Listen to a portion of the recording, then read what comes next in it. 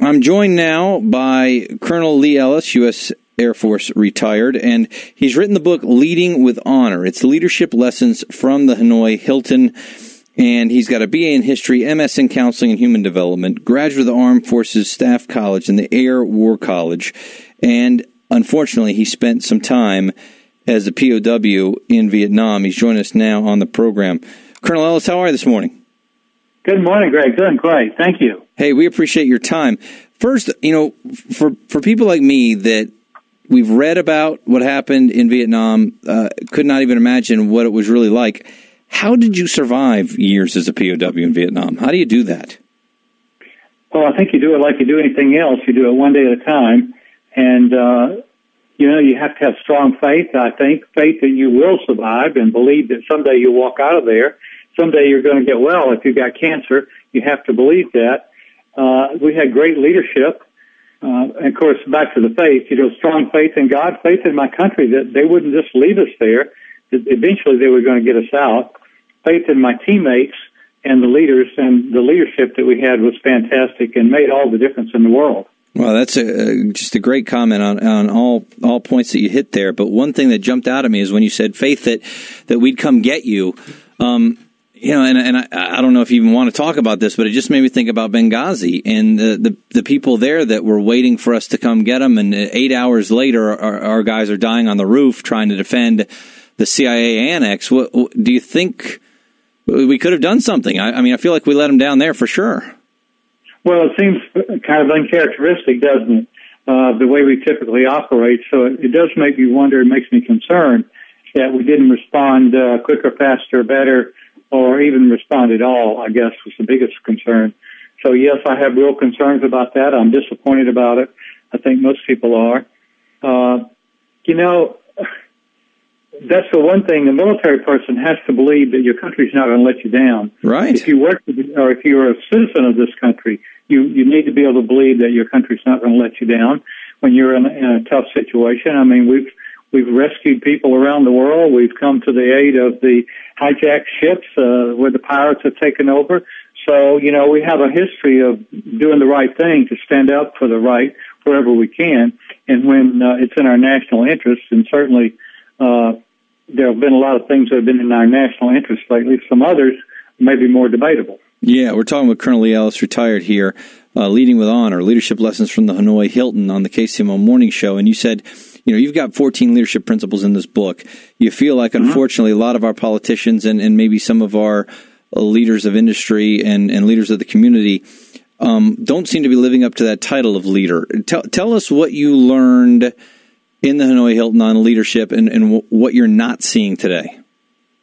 Well, I think there are a couple of things. One is I think leaders have to go first into the difficult situations. They have to make difficult choices. They have to be willing to and courageous enough to make difficult choices. It takes a lot of courage. I think that's the most important thing because leaders make difficult decisions. They make unpopular decisions sometimes. Sometimes they're the ones that have to gather all the information, get the good counsel typically, and then make a decision that we're all going to go execute. We're going to live with. We're committed to it.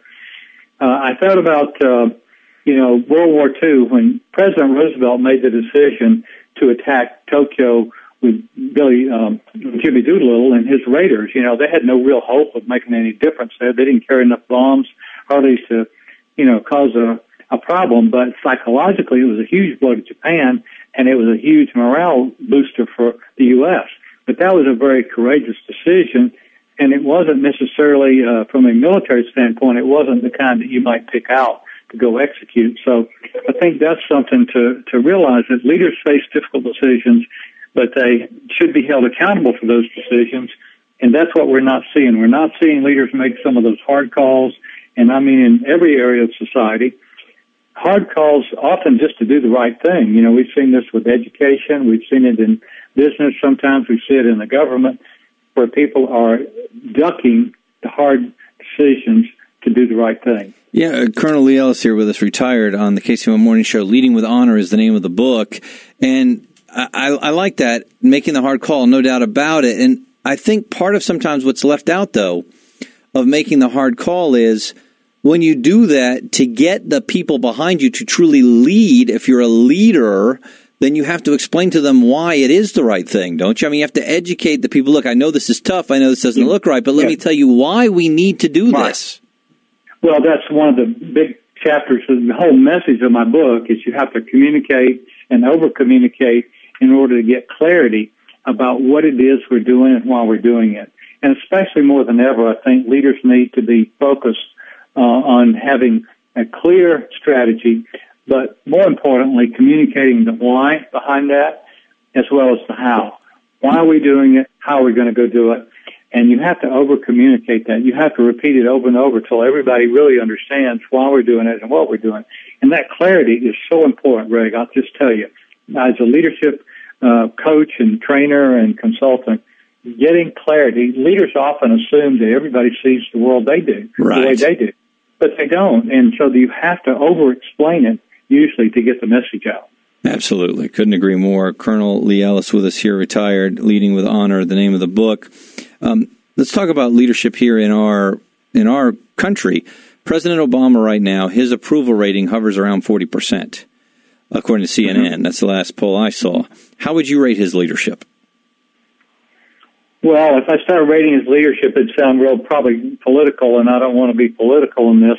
I'll just say this. I think it's difficult to lead any organization, especially a large organization. And then when you start talking about leading a country with different worldviews, population, we have two parties that have different ideologies about business and about role of government and so on, and about international affairs. It makes it very hard to lead. I think what you have to do in those situations is you have to come up with a strategy, a plan, and you have to be real clear about it. What's underneath that? What are your values that are you're using to base that decision on? And you have to sell that, but then you have to make a clear decision and go execute it. And I would say that President Obama has at times been hesitant to clarify what his strategy is and why it is his strategy. And I think that's undermined his leadership, his hesitancy to listen to the experts at times in certain areas, and then make a clear decision, explain it, and then go execute it and own it rather than worry about what other people are thinking and what, how it's going to impact him politically. Right. That's where the courage is going to have to come in for him and all leaders is how can I do this thing that I believe is right for the country and not worry about how it's going to affect the 2014 or the 2016 elections. Yeah, and that's unfortunately what it seems like all our politicians care about. Last question I wanted to ask you, though. Mm-hmm. I agree you don't want to be ruled by the polls. However, you are supposed to be a representative of the people when you're a politician. So At what point do you need to listen to the people who say, no, listen, we've heard what you said. We disagree. We think what you're doing is the wrong thing. We're the ones who put you there. You need to rethink what you're doing. Well, I think you usually go against the common opinion when you know something they don't know. In other words, your knowledge is at a higher level. You can see further around the corner because of the intelligence information, and you see what the strategy is that's needed for the country.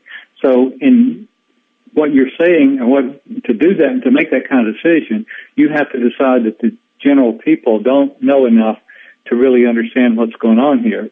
But you still have to be very cautious because, there's a lot of wisdom in common sense. And when you're going against a common view of the people, your risk rate is much higher, and you better be right. Yeah, you have to guard against arrogance and thinking that you are so much smarter than everybody else that you know what's right and they're stupid.